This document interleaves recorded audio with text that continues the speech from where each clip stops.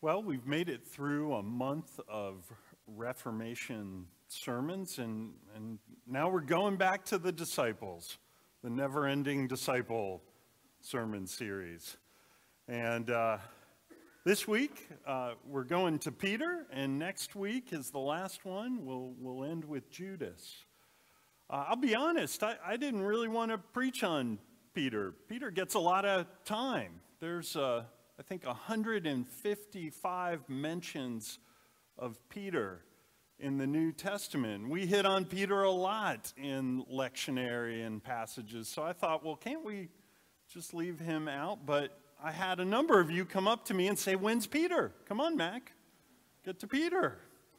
So reluctantly, I have included Peter, although there's a lot that actually the lectionary doesn't touch about Peter, particularly in the Acts of the Apostles, and Paul hits on Peter in Galatians.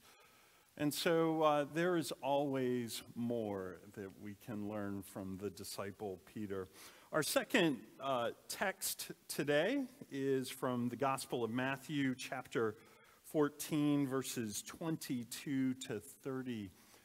Hopefully, you've seen by now that our liturgy is filled with stories of Peter, and that will continue after the sermon as well. Listen for the Spirit's movement in these words. Immediately, he made the disciples get into the boat and go on ahead to the other side while he dismissed the crowds. And after he had dismissed the crowds, he went up the mountain by himself to pray. When evening came, he was there alone. But by this time the boat, battered by the waves, was far from the land, for the wind was against them. And early in the morning he came walking toward them on the sea. But when the disciples saw him walking on the sea, they were terrified, saying, "It is a ghost!" And they cried out in fear. But immediately Jesus spoke to them and said, "Take heart, it is I, do not be afraid." And Peter answered him, "Lord, if it is you, command me to come to you on the water." He said, "Come." So Peter got out of the boat, started walking on the water, and came toward Jesus. But when Peter noticed the strong wind, he became frightened. And beginning to sink, he cried out, "Lord, save me!" And Jesus immediately reached out his hand and caught him, saying to him, "You of little faith, why did you doubt?" When they got into the boat, the wind ceased. And those on the boat worshiped him, saying, "Truly you are the Son of God." The word of the Lord. Let us pray.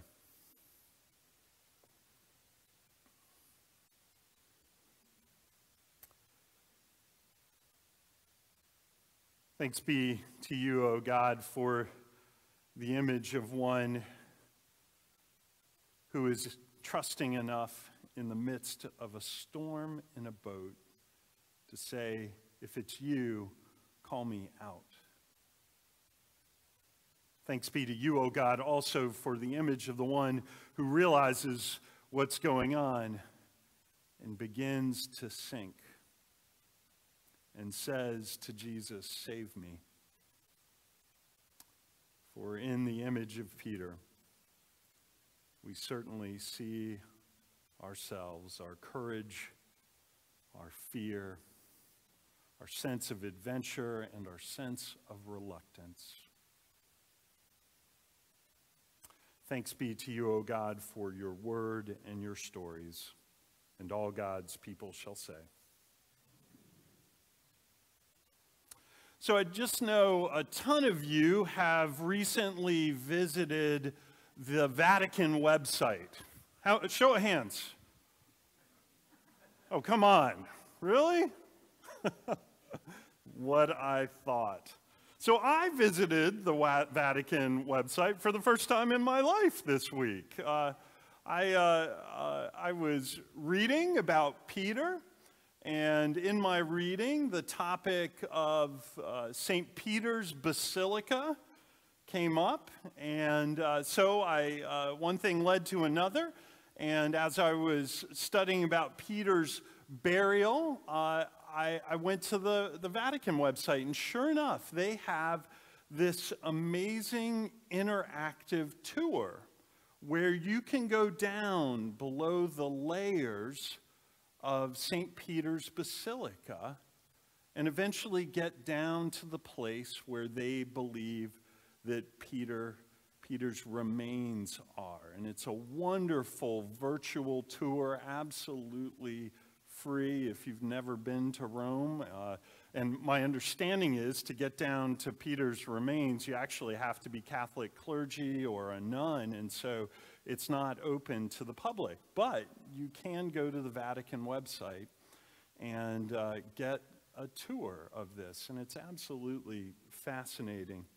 You see, Peter's body was laid to rest in what is known or was known as the Vatican Field in the late 60s, not the 1960s, but 60 CE, or a little after that time during the reign of Nero. A Roman historian, Tacitus, describes the area as a notoriously pestilent neighborhood, this area where Peter's body was laid to rest. It was a place where Nero often oversaw a series of brutal executions. And gradually, after Peter was buried, others were buried there. You see, at that time, you couldn't be buried inside the walls of Rome. You had to be buried outside of the walls. And it was not just Christians who were buried around Peter, but it was pagan burials as well.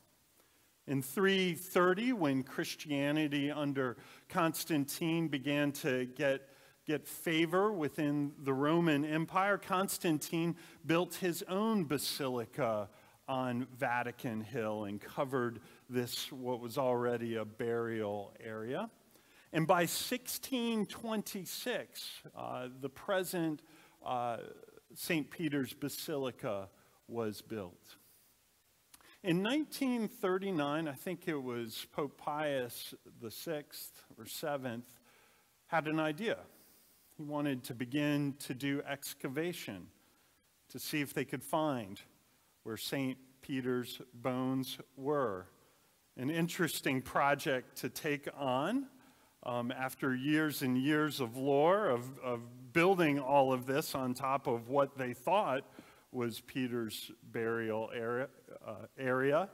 Interesting that Christianity is based on the fact that we cannot find a body, the body of Jesus Christ, but all of this Vatican City is built on the presumption that there is a body underneath there. So the excavations began. And below the altar of the basilica was the top of Constantine's basilica. And it was a storage area, frankly, where a lot of things were stored. So they took all of that out and they began to dig. And as they dug, they got further into Constantine's basilica. But when they got below that, they hit the top of walls. And so they began to dig further. And they found pagan burials in cemeteries. And then below that, they discovered what they call the red wall and the graffiti wall. And on the graffiti wall, they discovered what's on the front of our communion table, the Chi Rho, the first few letters of Christ's name. And then on the red wall, they found a Greek sentence that said something to the effect of Peter is within. Well, it's a fairly convoluted story, and I won't get into all the details, and things were probably not excavated the way they should have been. But within that wall was found a bag with bones. And the bones were analyzed, and sure enough, they were from the time of Peter. And it was the bones of a man. And so they have put these bones within silver containers that now sit within that wall area, that cavity. And if you go on the Vatican website, you eventually maze your way through all this video to find that spot where Peter's remains, the supposed remains of Peter, lie. Now, Peter was crucified. We know about his ministry that's laid out in the Gospels. We also have a sense that he evangelized in Antioch and ended up in Rome. We don't have a story of his martyrdom within our canon, within our scriptures, but there is a non-canonical book called the Acts of Peter, which records the martyrdom of Peter. And for many centuries, the story of his martyrdom was actually pulled out of that Acts of Peter and distributed just the story of his death. But to make a long story short, what he was crucified for was he got in an argument with a couple of prominent Roman citizens about the importance of chastity. And this did not go well. Peter was arrested and condemned during the time of Nero to crucifixion. And as the legend goes, when he was about to be crucified, he said, "I do not want to be crucified in the same manner that my Lord was crucified." And so the legend is that he was crucified upside down, and his body was laid to rest on that Vatican field that I mentioned. Now, Peter has an interesting story once the Gospels end and the Acts of the Apostles begin, and also from Paul in the book of Galatians, as I mentioned.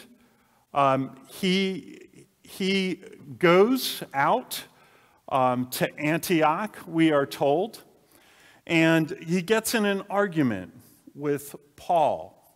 And the issue at hand was Peter did evangelism, or was known to do evangelism, continue doing it with the Jews. And Paul was commissioned to be with the Gentiles. But Peter was trying to balance his relationship with James, the brother of Jesus, who was in charge of the church in Jerusalem. And James was fairly convinced that one had to follow Jewish practice, things like circumcision, to continue to be a follower of Christ. And Paul was preaching something different.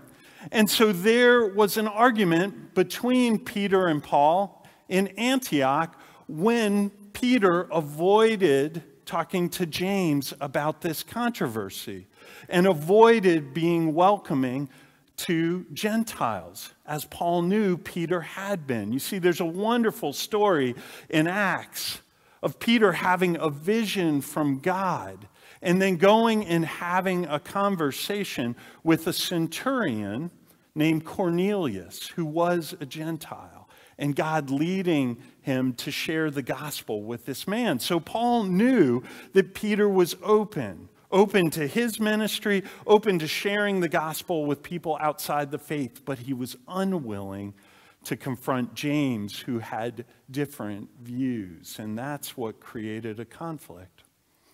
You know, I had a friend in seminary who's now a preacher for 20 years at a Baptist church in Trenton. And that preacher, often, Daryl's his name, would love to use the phrase betwixt and between. Peter, I think, was betwixt and between, kind of caught in the middle. I want to get you involved in this. I'm going to say Peter was, and you say betwixt and between. You can add a little flavor if you want. Get your preacher on. Peter was. Drag it out a little bit. Peter was. That's right. He was stuck. You got to drag that out a little bit. So I'm going to say that after I share a few stories about Peter. And I'm going to say Peter was. And you got to add a little enthusiasm, friends. So the story Debbie read about this miraculous catch. Jesus goes to Peter and says, "Can I use your boat?" And then he tells Peter to go out and cast the nets. And Peter said, "Jesus, I've been fishing. We've been fishing all night. Why do you want me to do this now? Just cast it out, Peter." And when he does, the amount of fish are unbelievable. The boats are sinking. And Peter says, "Go away from me, Jesus. I am a sinful man." You see, Peter was reluctant. Then he did what Jesus said. Then he is so overcome by what he's seen. He says, "Go away from me. I am not worthy to be around you." Peter was. Peter was often the one that spoke to Jesus after the disciples heard a story or a parable that they didn't understand. And Peter would go to Jesus and say, "We don't understand what's going on." And Jesus would get a little frustrated that they didn't understand. Peter was. Peter stepped out of the boat when he saw, or he thought he saw, his Lord coming. He had courage to step out from the safety of what he knew onto the water. But then he caught that wind and he fell in. But he immediately, instead of swimming to the boat himself, he said, "Lord, save me." And Jesus reached out his hand, but Peter was. Come on, Peter was. Peter was the one who said to Jesus, when Jesus asked who he was to the disciples, he said, "You are the Messiah." And moments later, when Jesus was talking about his own suffering that would come, Peter rebuked him just moments after he had called Messiah. And Jesus said to him, "Get behind me, Satan. Don't prevent what I am supposed to do, Peter." Peter was. Peter was. Come on, choir. That's right.